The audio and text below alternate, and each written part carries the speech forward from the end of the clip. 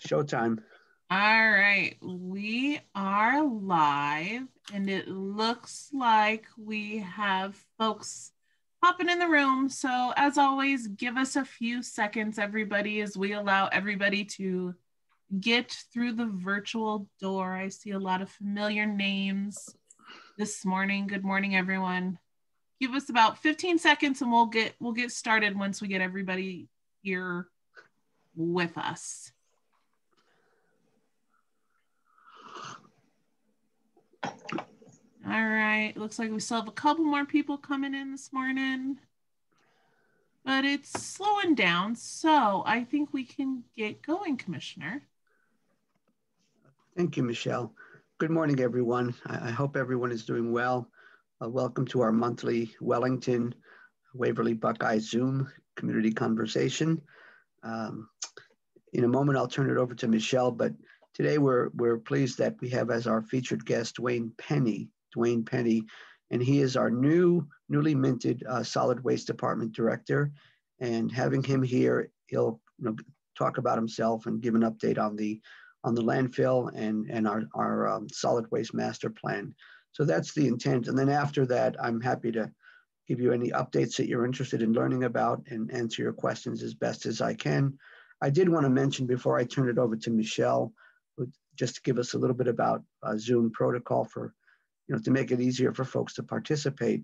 I wanted to mention that at the last meeting, I think it was the Wellington Fire Chief, Gary Green, that asked about a presentation on demographics, and we weren't able to quite get it together, but at our next meeting, which is April 1st, April Fool's Day, we will have Jacob Castillo, who is the director of our Economic and Workforce Development Department, and he will be prepared to provide folks with economic health data, some population and demographic data. So I just wanted folks to know that. Michelle, would you enlighten us about Zoom? Thank you, Commissioner. Good morning, everybody. And please forgive me, I have a little frog in my throat this morning. Hopefully it is just allergies and not something more serious. I'm feeling okay though. But most of these names are familiar to me, so I think most of you guys know how to use Zoom at this point with our meetings. But just a real quick reminder, if you have questions at any point, feel free to put them in the Q&A box down below. That's how we chat with each other during these meetings. Or if you want to actually talk with us, you guys know how to raise your hand. There should be a little raise your hand button down below. Please feel free to raise your hand so we can chat a little bit, and I'll walk you through getting yourself unmuted once we get to that point. Other than that, we might use the chat box to send out some links, so keep an eye on the chat box for some links. And look forward to talking to everyone this morning. Thanks, Commissioner. Thanks, Michelle. Thank you very much. And I just want to take a moment to acknowledge, I see at least as far as attendees, at this point we have 8, and one of them is Rebecca Kinney, one of the Wellington town trustees. So I certainly want to acknowledge that and appreciate your participation in these meetings. And I think actually coming up, I forget exactly when, we've scheduled a meeting between the commissioners and the Wellington town trustees, to get to know each other better and to build our relationships. So with that said, I'm going to turn it over to Mr. Dwayne Penny. I think he has a couple of slides to show, but it would be really great to tell us about yourself and your background and who you are as a solid waste person and also as a human being, perhaps. That's important. And welcome to the team. Well, thank you, Commissioner. Good morning, everyone. And Commissioner, thank you for inviting me to the meeting this morning, and Michelle. My name is Dwayne Penny, and I am the Solid Waste Director for Larimer County. And tell you a little bit about myself. I've been in the industry, construction and solid waste industry for 40 years. I raised my family in Greeley, and my kids are off and running. I guess they're not kids anymore. I have grandkids. And so pretty much between Colorado Springs and Fort Collins has been my career. I've built a lot of highways, interstates, and I also was the general manager for a number of years, managing the larger landfills in Colorado for BFI and Allied Waste. And during my time, I also managed and constructed transfer stations recycling facilities, and quite a bit of construction on infrastructure for those types of facilities. And so that's been pretty much my entire career. And I'm really excited to be on board with Larimer County. And I've certainly like to get to know people. And I'm looking forward to getting to know you folks in Wellington and Waverly. And I did prepare a few slides, and I will. Michelle, is it okay if I go ahead and share my screen? Absolutely, go ahead.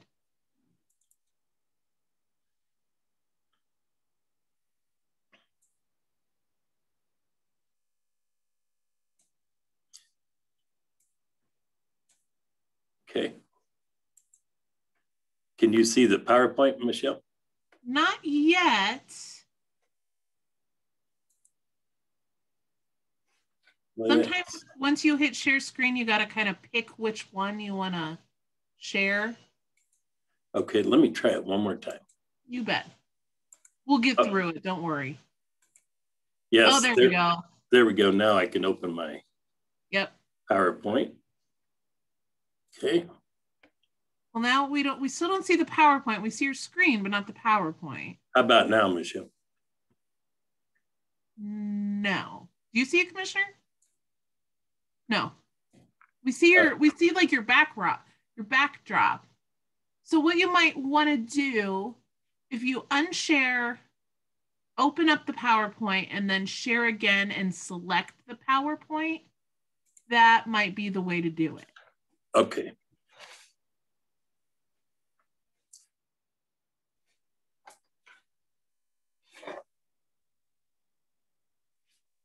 So yeah, stop sharing your screen. For some reason. I think I can stop it for you. So let me stop it for you. Okay. And then pull up your PowerPoint. Okay. And then go to share screen. And you should have a bunch of different options of things to share once you do that. Try to find the one with your PowerPoint on it.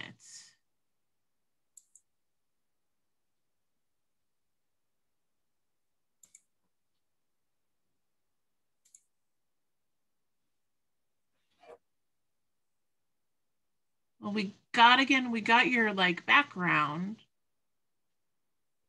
That's interesting, Michelle. I think. You know what you could do, Dwayne, real quick, is if you want to email it to me, I can open it up for you. That might be an option. Well, I apologize. I had practiced on this and it was going well. You know, technology sometimes gets the best of us, Dwayne. Well, as I said, we'll get through it together. Okay. Well, I apologize to everyone. No problem. And Commissioner, while Dwayne's sending it to me, I don't know if you have maybe a filler. I feel like I'm hosting a TV show right now and I'm looking for someone to fill some time. Well, sure, Michelle. And folks, maybe there's a question that you'd like to offer to me. I'm happy to give you updates on, there's a lot of stuff happening with the county, but I don't know if there are particular topics that you're interested to know about. Maybe someone could pose a question and we could go from there. Or raise a hand. Good idea, Commissioner. And Dwayne, my last name's Bird, if you're looking for me. Okay, thank you, Michelle. Yep.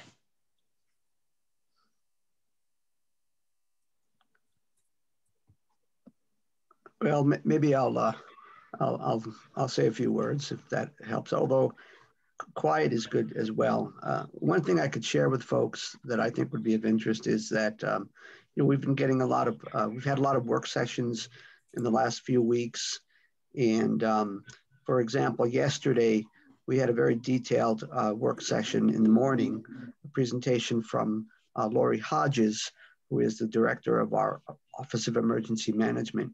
And she was providing us with an update on the Cameron Peak fire recovery, and provided us with a lot of details about where we're at in that process and what some of the costs will be to do everything from watershed protection to debris removal and the issues of public lands and roadways and private lands and roadways. So that's an example of an update. And I don't know if folks have particular questions about that, but we did get the disaster declaration from FEMA. This was back in January, and that will allow us to access FEMA dollars regarding what's called their public assistance program. We didn't get the declaration for their individual assistance program, and we did get what's called a Small Business Administration declaration. And all of these things will allow us to access resources, and typically there's a cost share. And but we are making progress on that, because there's a big concern about flooding and debris flows, especially when the snows melt up in the high country. The last thing I'll say, because I see we have the slide presentation on, is that we also had two community town hall meetings that Lori Hodges and her team hosted. All three commissioners participated. One was last Saturday, and the one was on, I think it was on February, it was the Wednesday before. But basically there we had people from the National Weather Service, as well as from Summit Stone Behavioral Health, and they had their Colorado Spirit program, but and other community partners. But that was really interesting to learn about the hydrology and weather forecasting and how we have things in place to try to protect property and lives and help our environment. I'll stop there, and again, if folks have more questions, we can get into that later. Thank you. I hope that was a proper filler, Michelle and Dwayne. I think you did a wonderful job, Commissioner. Yes. I'm going to really quickly see, before Dwayne, you get going, I want to make sure I can move the slides. Can everyone see me moving the slides? Yes. Am I going the wrong way though? There we go. All right. So Dwayne, you go ahead and just let me know when you need me to move along. And Dwayne, before you start, I just want to acknowledge a comment in the Q&A from Rebecca. I sat on one of your interviews. Congrats. I also serve on the Policy Council. That's good. Yes, of course. On the Policy Council for Solid Waste on behalf of Wellington. I'd love to sit down and chat at some point on some of my concerns and considerations for Wellington. Please let me know if we can schedule that. So I wanted folks to be aware of that. Thanks, Rebecca. Yes, thank you, Commissioner, and thank you, Rebecca. Certainly can. A part of my getting established and getting on board with everyone, it's important to me to reach out to the folks in Wellington, and I certainly will. So you will hear from me. Michelle, if you go to the next slide, thank you. So I'll dig right into the landfill status update. We were able to meet with our consultant, HDR. They are putting our engineer design and operations plan together. And the comments, we'll finalize the comments in the next 2 weeks, and at the end of the month, the entire package will go to the Colorado Department of Public Health and Environment for their review. And once the CDPHE gets the comments, we anticipate about 2 months for them to go through the information, because it's been sharing back and forth and getting comments and things like that. And so we're looking forward to moving that process forward. And the other thing that we are doing at the facility is we are also looking at the site infrastructure, which would be the entrance, where we are going to put the maintenance facility, the scales, the parking of the equipment, and all those sorts of things. And those will be plotted on a set of plans, and everyone will be able to see that once we finalize that. Presently, it's in the evaluation stage. And so things are changing quite a bit back and forth as we work with certainly the state on those types of things. And the work that has been completed to date, I did speak with Lou, and he had mentioned that he had gone through those details at the last meeting, so I won't put anybody through that again. The second part of the EDOP, once it is approved through the county for review, and it would go through the certificate of designation for the commissioner's review and signing off on the technical review. Hey, Dwayne, what does EDOP stand for? Good question, Michelle. That's the Engineer Design and Operations Plan. And that's an extensive document that CDPHE uses when they site a facility. And within those documents are all the technical reports and all the operations data and all the compliance that will be required to do to operate the facility. Good question, thank you. And Michelle, if you go to the next slide, please. And maybe the next one, I kind of getting ahead of myself, and one more. So that's a pretty good update on the landfill. I know the routing and the roads getting into the facility. Those are all important to everyone, and that is still in the evaluation stage. I know we're looking at everything really hard, and hopefully as we finish the EDOP, we'll be able to have some of those conversations internally with the county to make sure we're all on the same page. And so it is work ongoing. That is pretty much for the landfill update at this time. Obviously, as things move forward towards midsummer, it will pick up. And I did want to say, as part of that, I did meet Cody from Wellington, and we had a pretty good conversation. And one of the things that was important is that we figure out our communications channel to make sure everyone in Wellington is being informed. And so that is on my list. As I think most folks up in that area know, Griselda was our communication specialist, and she had some personal matters that she had to deal with in the family. So she is no longer with us. So we're working on replacing her, and we do understand that that's an important, communication is very important to everyone. So skipping on to the next, I would like to update on the infrastructure. There are two projects currently that we're working towards in the transfer station, central transfer station, which is located on the Larimer County landfill. We are evaluating some design options right now, getting really close to the finalizing some of those options, but we are evaluating some design options that will help enhance the facility for long term. The second project that we are working on is the compost. We have a consultant who's finished the preliminary evaluation of a compost facility, and we are working with them to study that data and evaluate what that would look like. And that pretty well takes me to the next piece, which I think my last slide should be the timeline. Maybe one more, Michelle. Thank you. So our timeline for the central transfer station 2022, that might move just a little bit because of our evaluating some of the design options. The North landfill, it looks like it's moving forward about as anticipated.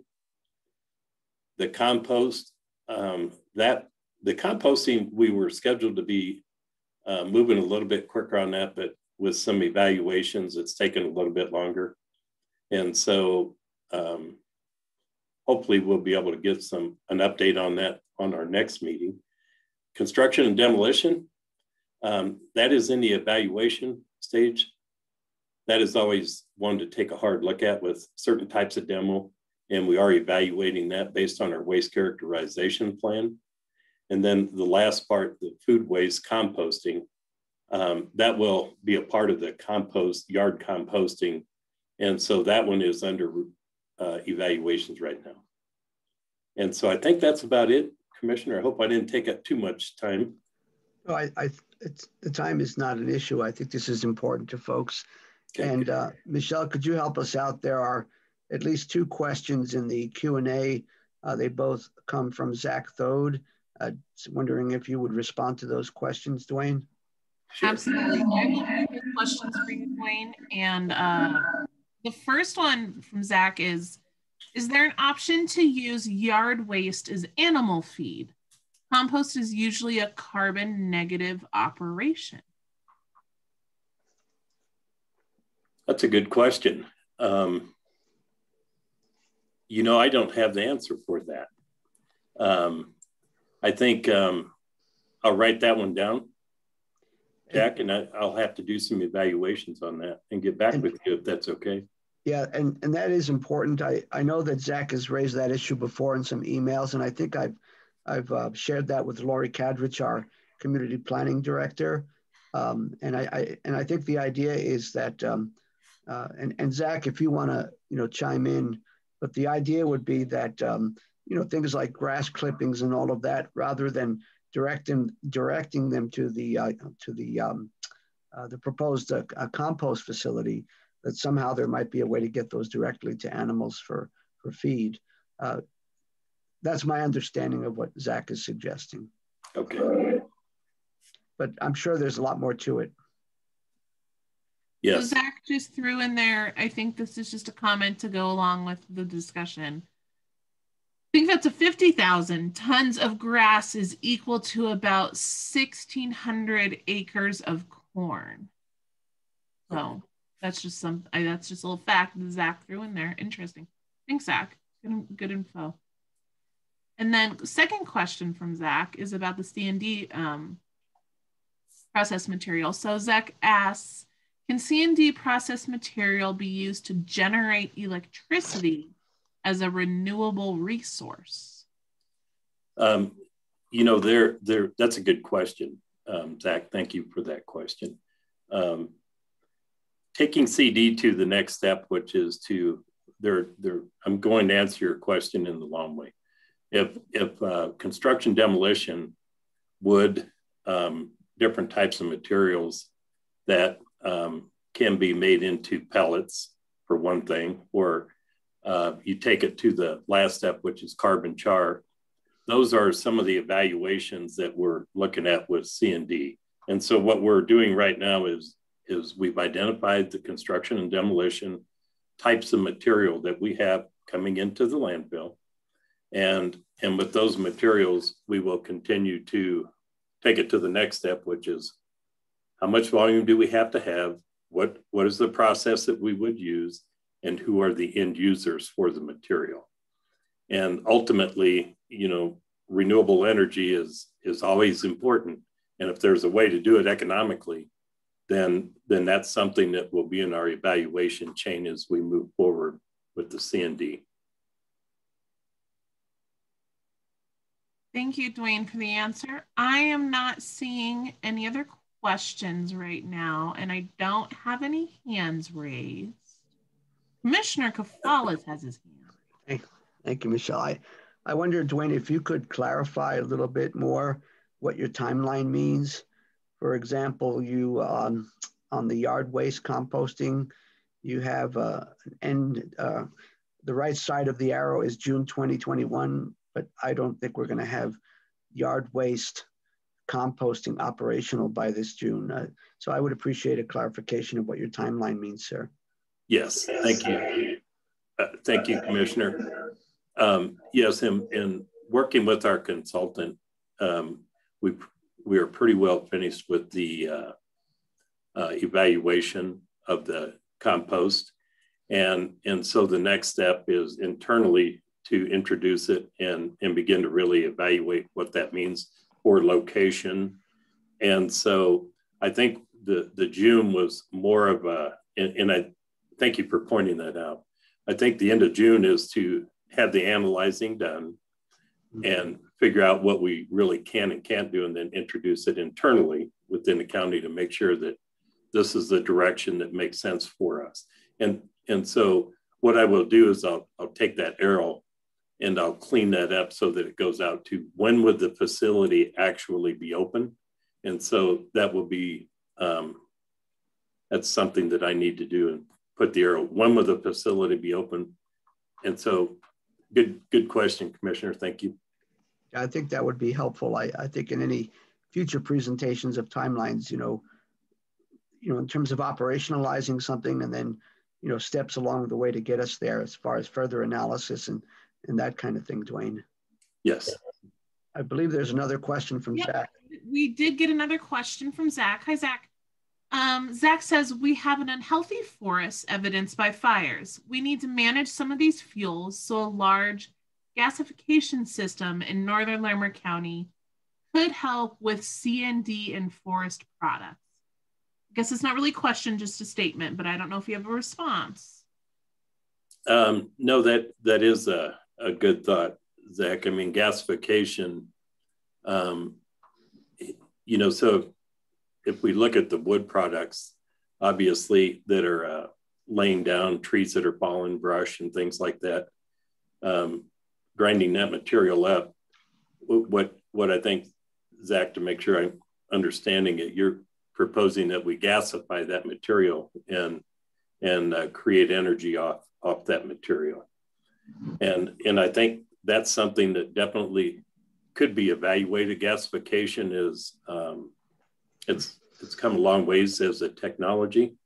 I don't know that we could do that with that material. I would have to do more research, but I think it's a great question.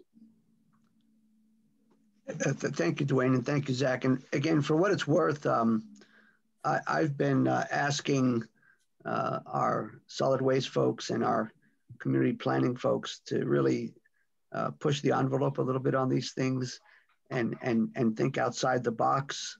And I just want to remind folks that one of the underlying purposes of all of this is that our current landfill is set to expire, I think, by I don't know what the latest estimates are. We're using different techniques to extend it a little bit, but the current landfill is set to expire.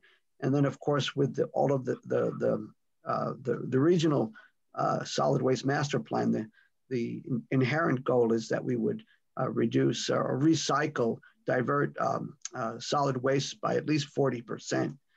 And so I know that there are a lot of factors on to achieve that goal. And I would hope that 40% is a minimal goal. And then, it raises the issue about markets.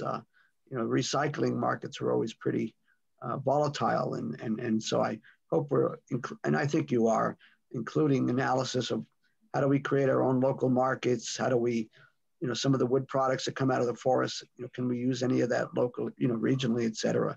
I just want to put that out there so folks know we're encouraging the solid waste folks to think outside the box. We have to. Yes, thank you. I agree 100%. I do like to think outside of the box. And, to Zach's point about renewable energy, those are things that are always on my mind too, Zach. So, we'll continue to, I have written your questions down and we'll get some answers to you. And Dwayne, I can get you, Zach's been very engaged with the county. He's been on numerous boards. I can get you Zach's contact information. That would be good. Thank you, Michelle. You bet. Commissioner and Dwayne, I don't see any other open questions or hands raised at this time. Well, then I think if there are no specific questions related to this topic, we can, Dwayne, of course, you're welcome to hang out with us as much as you like. I do want to let folks know that at 10:30, I will be picked up by Lori Kadrich, our Community Planning Infrastructure Resources Director, and we're actually going to do a ride along where I asked her to show me all the potential routes for trash hauling trucks that would be transferring solid waste from the transfer station on Trilby there and the west side of Fort Collins, up to the new landfill. So we're going to be doing that. And I know we're going to meet up with Dwayne up at the landfill site. And I've also asked, I'd like to visit the Wellington convenience center to kind of visualize that and see how that works. So we are doing that later this morning, and I wanted folks to be aware of that. But otherwise, if there are no other questions on solid waste and recycling, reducing, reusing, then we can move on to other topics. Thank you, Commissioner. Thank you, Gwen. It's great to get to know you a little bit better. Yep. Thanks, Same here. Thank you. Thank you, everyone. Well, so one thing I'll just say to try to get the conversation going is regarding the update I provided a moment ago on the yesterday's presentation from Lori Hodges. A couple of the takeaways are that we have a better picture of what some of the costs are going to be to do the hazardous tree removal, debris removal, supporting property owners and so forth. And based on the information we received yesterday, there will likely be about a $1.5 million cost to the county. If you'll remember last fall, the board, we did appropriate $9.2 million general fund balance dollars, for Cameron Peak recovery efforts. And $6 million of that is likely going to go towards culverts and culvert upgrading and replacements. That's a big deal. And there are various cost sharing opportunities with FEMA and NRCS and so forth in terms of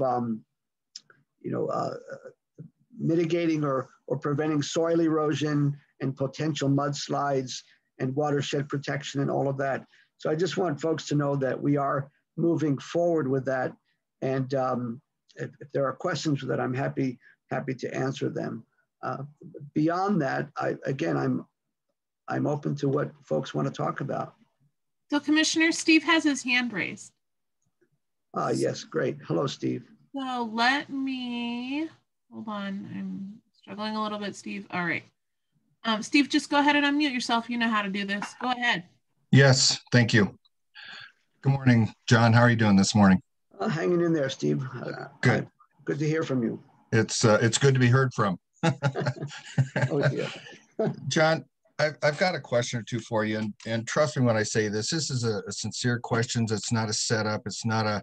Yeah, I think you know me. I'm a square shooter. I really am sincere here. I've got a Constitution in front of me, as I know you do too. You keep it there just like I do. And John, when I look at, and I don't have to read the First Amendment, people know what it's like. But when you talk about the freedoms of the religion and freedom of speech, right to peaceful assembly, and grievances to the government, the grievances of the government to redress. I obviously, as you well know, I sent a core request to the county and the state just asking for science justification to all the rules and mandates. And after I was ignored, basically all I got was it was definitely written by an attorney or a bureaucrat. It definitely wasn't written by a medical professional. But anyway, that's not my point. My point is this.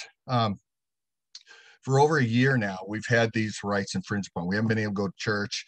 We can't go to, a concert, a sporting event. We can't even, we couldn't even get more than 10 people in our own home. And this Constitution, as you know, is something that every elected official, including yourself, up to and especially the governor, took an oath, swore to an oath to uphold. Now, when I look at this, the First Amendment and the whole Constitution, nowhere, anywhere does it say that any of these rights can be dismissed, taken away, or a pause for any reason in any way, shape, or form. There have been disasters in the history of this country where the government hasn't taken these actions to take all these people's civil liberties away. There's tremendous amount of mental health and suicide and depression that have been totally ignored throughout this entire thing. And, this is another discussion, but I think a lot of us agree that this has been more of a power and ego thing than a science thing. Here's my question, John. Two questions, I guess. I'll lie to you. I fibbed. Can you tell me, have you feel honestly 100%, and some of your colleagues too, this includes our governor, with 100% certainty say that you have absolutely abided by the oath that you swore to uphold the Constitution in its form completely? Second question, depends on how you answer the first one, is what should happen to elected officials and appointed bureaucrats, like the people with the health department, do when they have not abided by the oath that they took to uphold the Constitution of the United States? Thank you, John.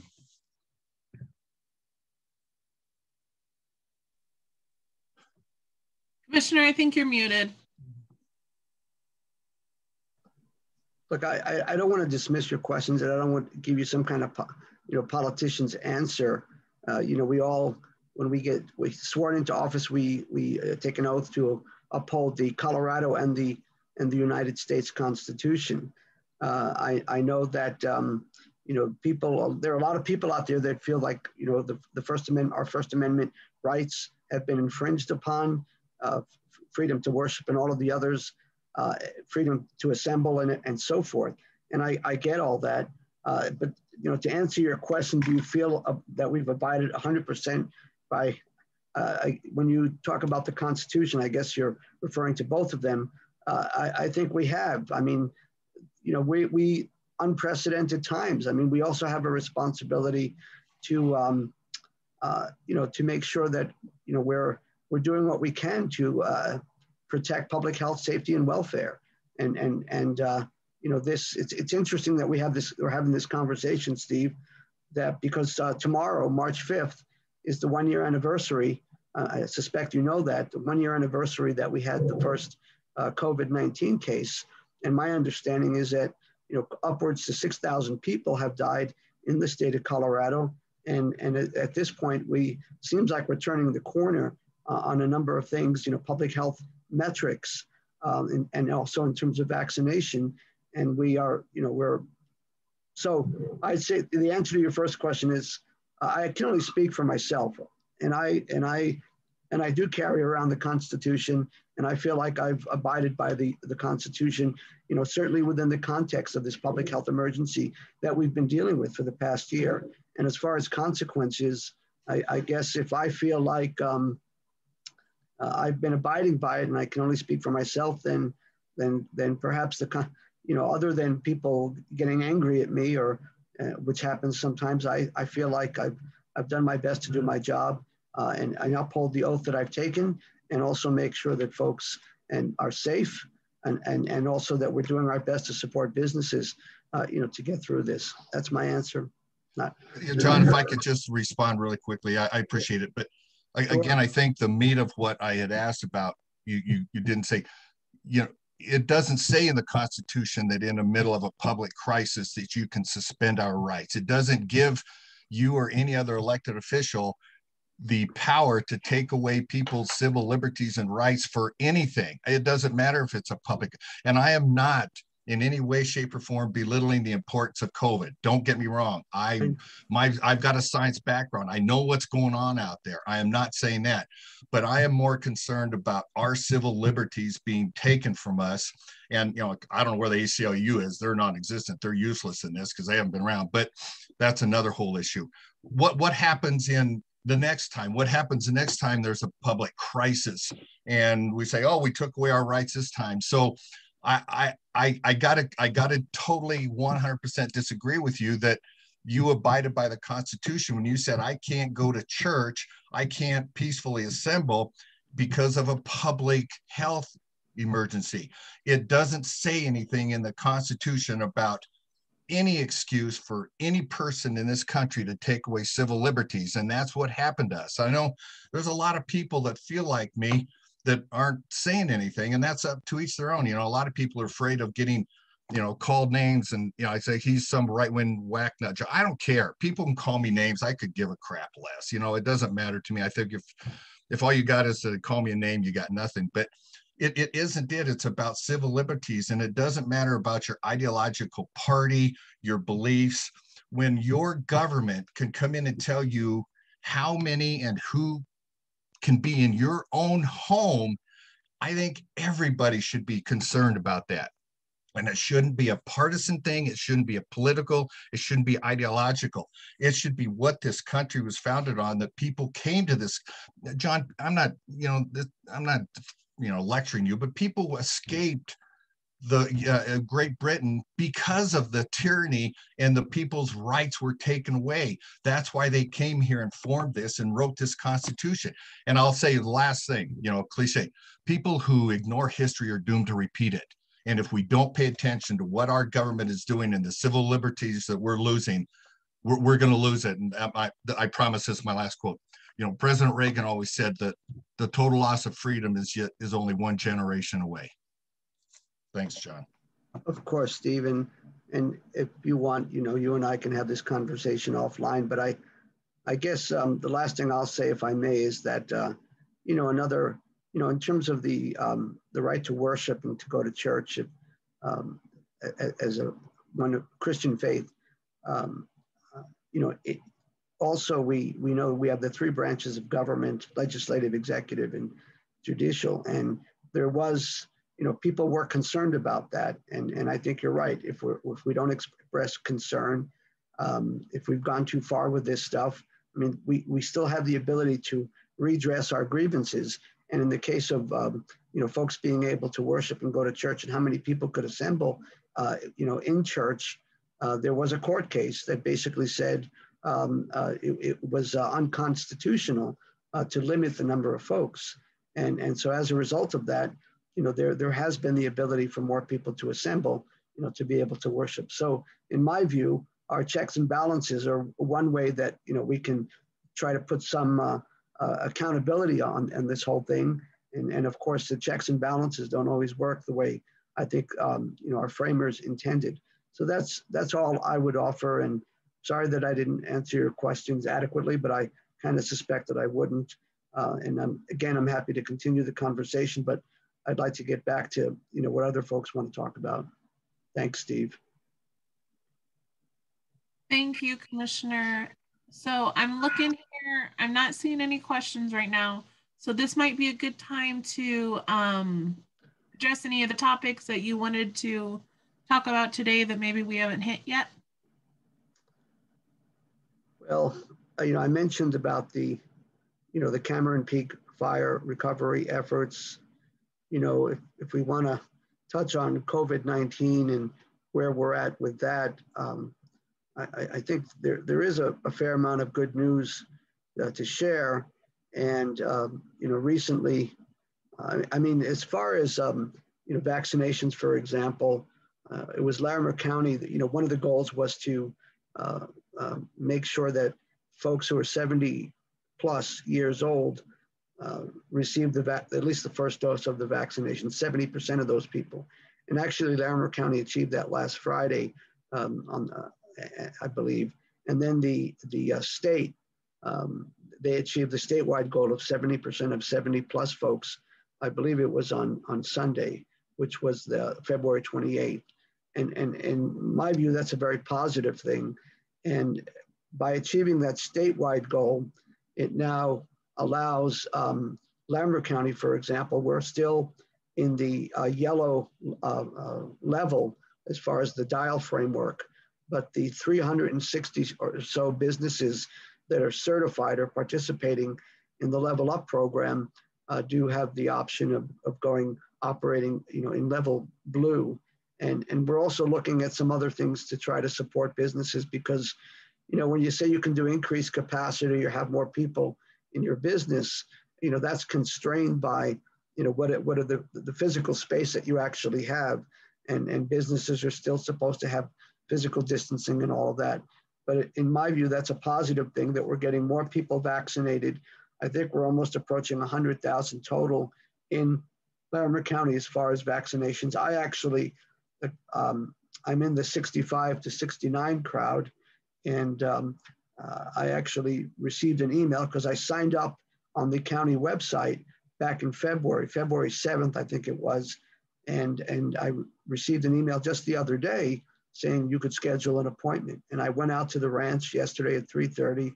I received the first dose of the Moderna vaccine. And my wife actually who's also in that age group, she went the night before to Puerto Valley Hospital and she received hers. So I think that if we want to get back to some semblance of normalcy, the vaccine is part of the vaccinations are part of the equation, getting to that level of herd immunity, and I think barring any things that might undermine our progress, I think we're looking at a summertime that's going to be at least a lot different than last summer, and so I think that's positive news, good news, and that there was a period where we didn't see any deaths. I think in Larimer County we're up to 224 deaths, but there was a period there, the last number of days, I don't know if that's changed, where there have been no deaths. So I think everything we're doing on the public health side is helping to move us forward, and it's not to dismiss or diminish concerns expressed about freedoms and liberties. But we really need to get this thing over with and move on in our lives. So that's one update I would share.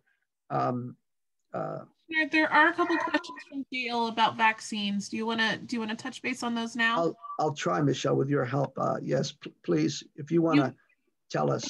Absolutely. So I'll just kind of lump the two together. So she says, Dan has not been notified to get his COVID shot and he's 77 years old. Gail finally got hers a week ago. How are organizations choosing people? And then she goes on to say she signed both of us up on 4 different sites, including Larimer County. Well, I think the recommendation that I would offer, and Michelle, you can help me with this, is that, and I've heard that from other folks, but that they've signed up and they've still not heard, and they're in that 70 plus category. I think one recommendation is to, there's our, that the phone number that we have, 498, is at 5500. And there are folks staffing that. And if you call them and say, this is my situation, can you give me an update?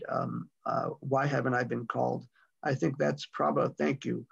And that's our, that's our joint information center that's related to COVID-19. Isn't that right, Michelle?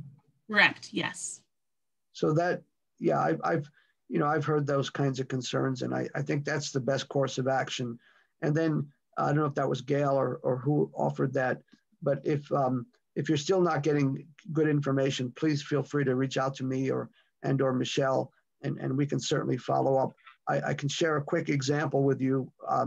I had been contacted by someone who her husband, he went for his first dose, and this was a while ago, and apparently he's experienced some degree of dementia, and they were concerned about the experience they had at Puerto Valley Hospital, where they actually, they had to go inside. There were a lot of people there. They felt that they had to wait 45 minutes, and there wasn't exactly the proper distancing, and so that was brought to my attention, and I reached out to Tom Gonzalez, and he worked with other folks, and we made sure that the hospital was aware of that that concern, and it's been corrected. And in fact, the second dose, this 70-plus-year-old older adult was scheduled for this past Tuesday, and I learned on Monday that they will have an option to go into the emergency department clinic where there'll be less people. So they were very pleased, but happy to try to intervene where it makes sense and be helpful. Thank you, Commissioner. It looks like Zach has a follow-up question regarding the COVID dashboard. Zach says, would it be possible to show on the COVID dashboard what the comparable historical influenza deaths are for Larimer County? It seems like 204 confirmed deaths with 94% over 65 out of the whole population isn't a pandemic level. Certainly, I'll make note of that, and I can ask. It's interesting, Zach, that I think related to your question, there was a New York Times article. I don't know if I still have it, but it showed a bar graph, and it showed, because people have said compared to the influenza, the 1918 influenza pandemic, that we don't compare to that. But it shows that at least nationally, with over half, over 500,000 people who have died from this disease. You know, compared to other diseases, it's very significant. But you're asking, in terms of the 224 deaths, the high percentage of those folks being older folks, is there a way to show that? We can follow up on that, Zach.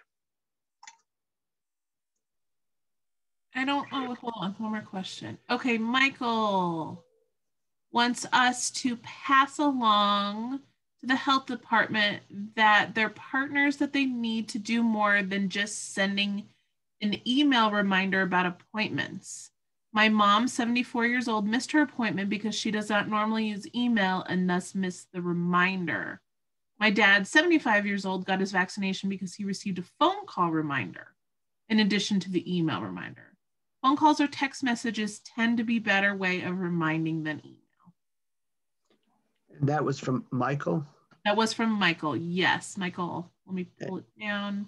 And I presume you have the contact information there, Michelle, since I folks... do have contact information for everybody that signed up for today, Commissioner.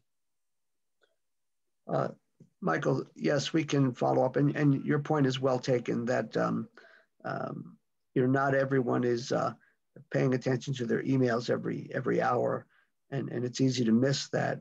And I thought that there were some options. I'm not quite sure why. Who was it that missed their appointment because they didn't check the email? Was it? It was his mom. Okay. So certainly we can follow up on that and clarify what level of consistency is there, in terms of how we contact folks. I know in the case of myself and my wife, it was an email, and it wasn't a phone call or a text, but I will certainly follow up. Thank you. Commissioner, is there an opportunity? I don't think we have any questions right now for me to plug just a couple things that are happening with the county really quickly. Yes, please. The first one, and I'll put links to all of these things in the chat box, but I know I have no ability to do two things at once. So I'll talk about them and then I'll put in the links. First one is our Environmental Stewardship Awards. We are accepting nominations right now for those through almost the end of March 28th. So if you know someone who you think is deserving of a nomination, or maybe you yourself are deserving of a nomination, please nominate them for our Environmental Stewardship Awards. The second is our Workforce Development Center, Economic and Workforce Development Department is hosting some summer employment nights. It is a virtual event for youth. So if you have a youth in your life that needs a summer job, one of them was already, we missed one, but there's a second one coming up on March 10th. I'll put the link to that information in the chat box as well. And then the final thing is that if you guys know any Larimer County residents that have small businesses that were impacted by the wildfires, we did get approval for loans from the Small Business Administration. And the deadline to apply for those that had property damage is April 26th. I'll put that link in the website. And then the deadline to apply for economic injury from the wildfires is November 23rd. So I just wanted to throw those two things out there, and I'll get links in the chat box after I look at what question. Oh, I'll read this question out to you, John, and then I'll go ahead and put those links in the chat box. Steve asked when we might get to return to in-person meetings. I can't say 100%, Steve, but my hope is that we can return to in-person meetings at the T-Bar or where folks want to meet by the summertime. Thanks, Commissioner. I am kind of monitoring both while I'm putting in links right now really quickly for folks. And I'll just say another thing that's important is that we're continuing to make progress on updating our land use code, phase 2.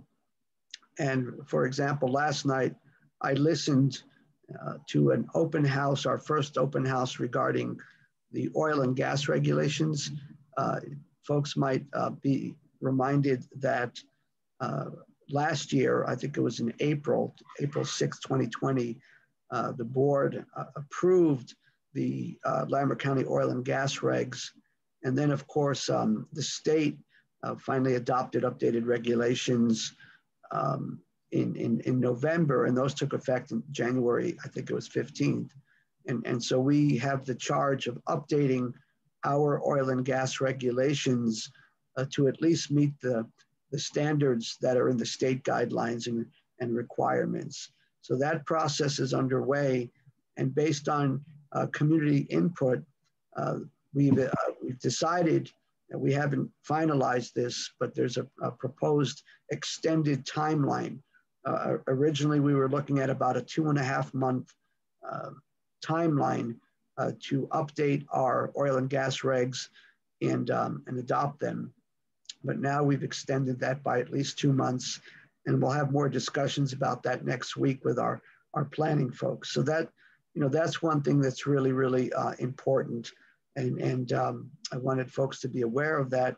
And I think if you go to larimer.org/planning, and I'm sure Michelle will help do her magic to put that in the chat.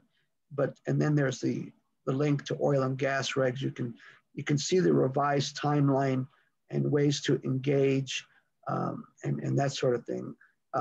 Part of the update of the land use code also includes our sign code, and that's getting to be interesting because there are some companies that are submitting sign applications, and we are, we need to update our sign code regulations. But then there are other things related to affordable housing, development standards, a variety of things. And so people should be aware of that. The other thing I'll mention, and then I'll ask a question of folks, is that we've also been getting updates about our 5-year strategic plan. And as a reminder, we have those 3 overarching goals: infrastructure, economic opportunity, and how we provide services to folks. And in the last few weeks, we've gotten our what we call our quarterly updates. And within each of those goals, there are specific objectives. So for example, in the infrastructure goal, one of the objectives deals with our regional transportation. And so, that's an important thing.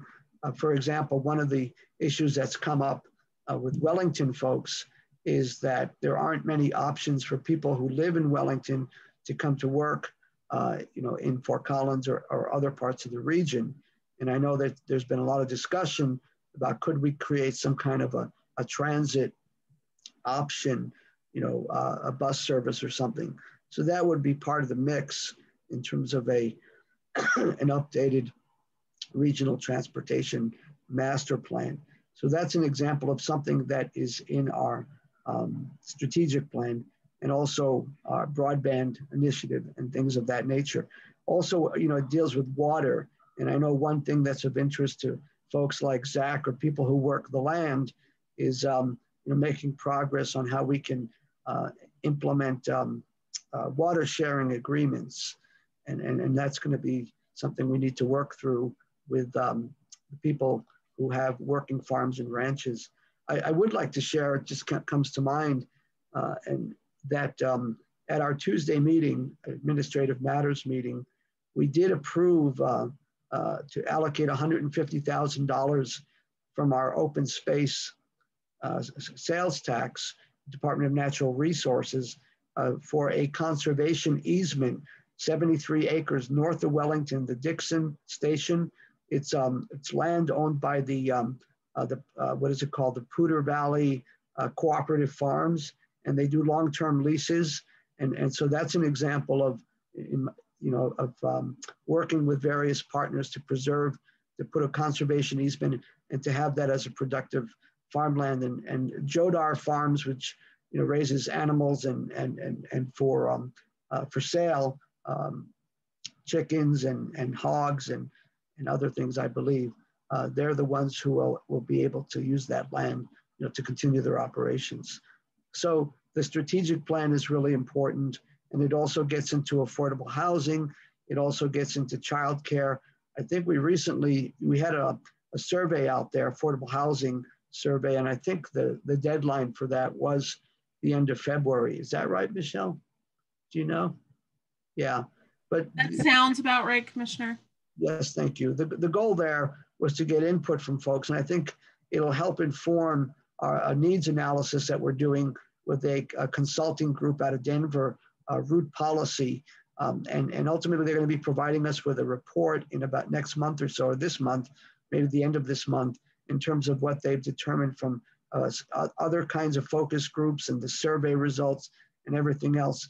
And that will inform, what role the county has in continuing to help with the challenges of the lack of affordable housing. There's a Q&A there, Michelle. Should I take a deep breath and see what that Q&A is all about? Yeah, Zach says the budget tool on the affordable housing link didn't work.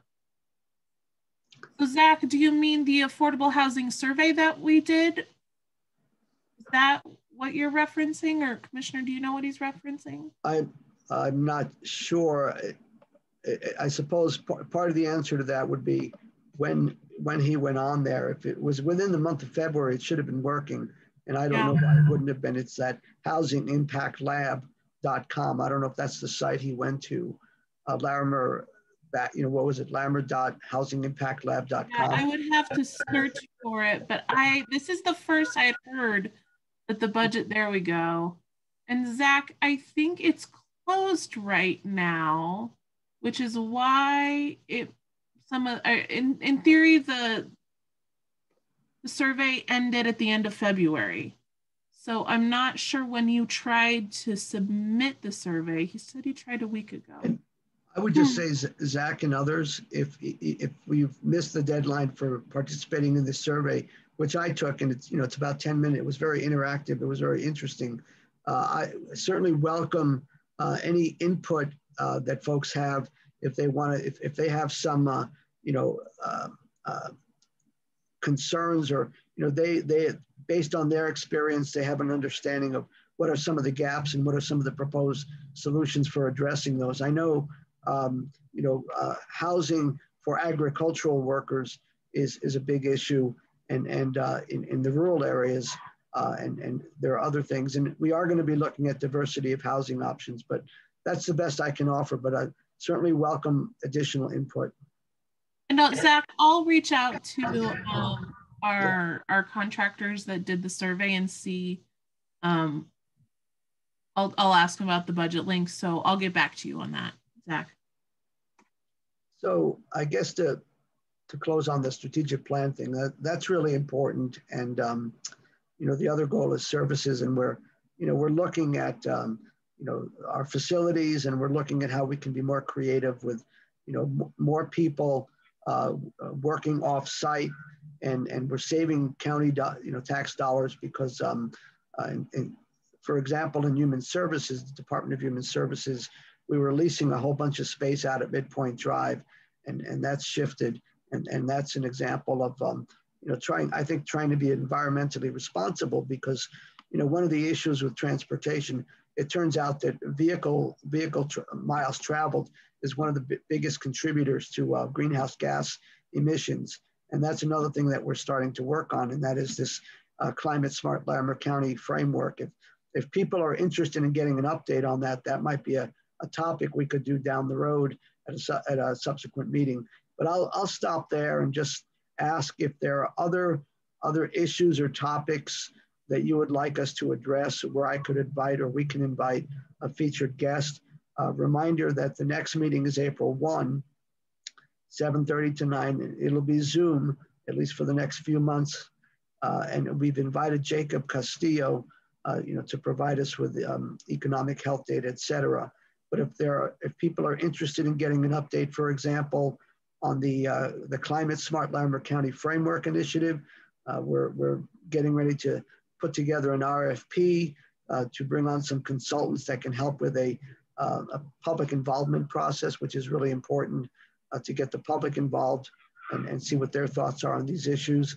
But there are lots of other things that we could, bring people in to talk about.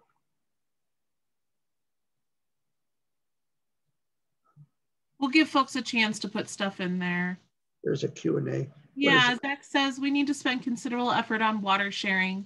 Farmers that usually rent a lot of water are being told that there isn't any available due to 2020 drought. There are a number that will go bankrupt because of this. And is that one coming from Zach?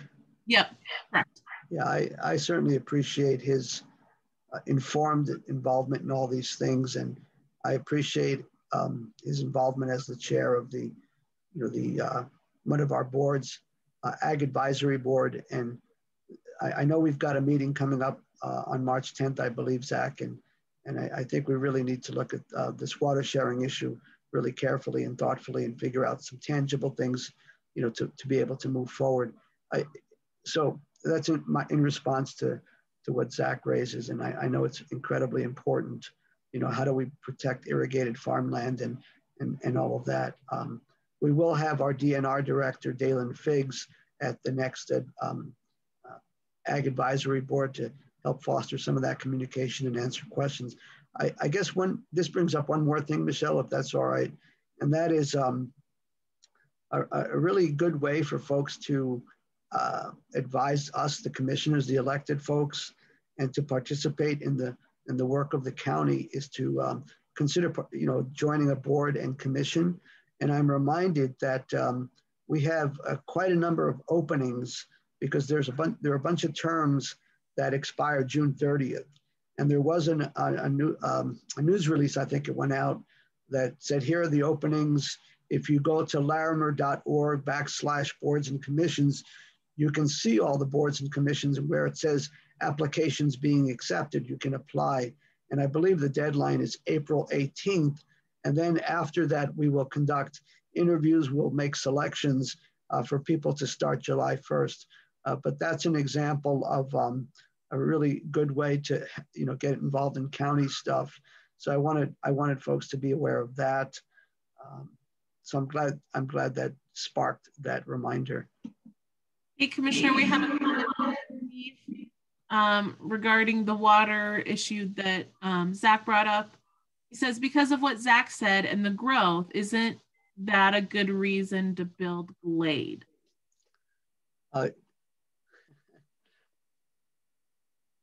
Well, there's a lawsuit. I can't really speak to it. I'm sure that upsets you, Steve, and certainly the decision of the board at the time. The issue of Glade is that most of that water is going out of Larimer County, and one of the benefits to Larimer County, as discussed in the hearings, is that I think I can speak to this, is the recreational value of establishing that reservoir. But 90% of the water is not going to be in Larimer County. Some of it will be with the Fort Collins, Loveland Water District and some other places. So water storage is clearly a really important part of what we need to be doing.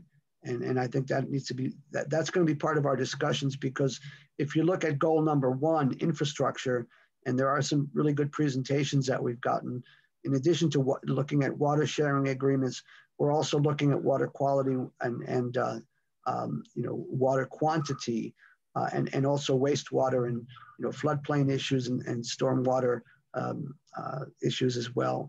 So that's my answer. Oh. So Steve had a comment, and I'll read this out, Commissioner, but I don't know if we necessarily need to drag this on. Steve says, I agree, but this water is for our fellow citizens. So with that, Commissioner, I am not seeing any other hands raised. I'm not seeing other questions. Okay. We might be done for the morning. Yeah, I think so. And again, just to say thank you to Michelle, thanks to Dwayne Penny, and of course, thanks to all of you folks. I welcome any ideas on how we can make these more productive, more effective. I do look forward to seeing everyone in person. I'm looking forward to traveling up your neck of the woods in about an hour or so. And I know the landfill is a big deal, and the transportation corridors, and we definitely need to figure that out. And with this new director, I think he's going to be great. And I appreciate that Rebecca was part of the interview process and that she's on that Solid Waste Policy Council. With all that said, I wish you well, and please take care. Thank you, Commissioner. Bye, Michelle. everyone. Have a good day. Bye, everyone.